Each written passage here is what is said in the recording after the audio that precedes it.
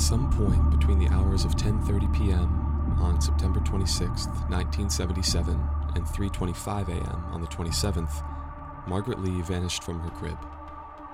Her disappearance from an unsuspecting house on a quiet street in the idyllic town of Garrison was only the beginning of the horrors that would follow.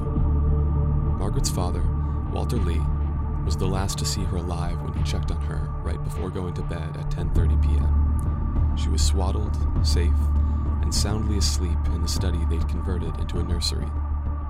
Esther Lee, her mother, had retired to bed a few hours prior, exhausted after a full day of watching their 7-month-old infant and 12-year-old son, Douglas. The young boy, himself asleep one room over on the second floor of their house, would be the one to discover she was missing when he was startled awake by fire engines at 3:25 a.m. Following weeks of investigations, police ended their search for her to the dismay of the Lee family. From that horrible night forward, Margaret Lee was never seen again.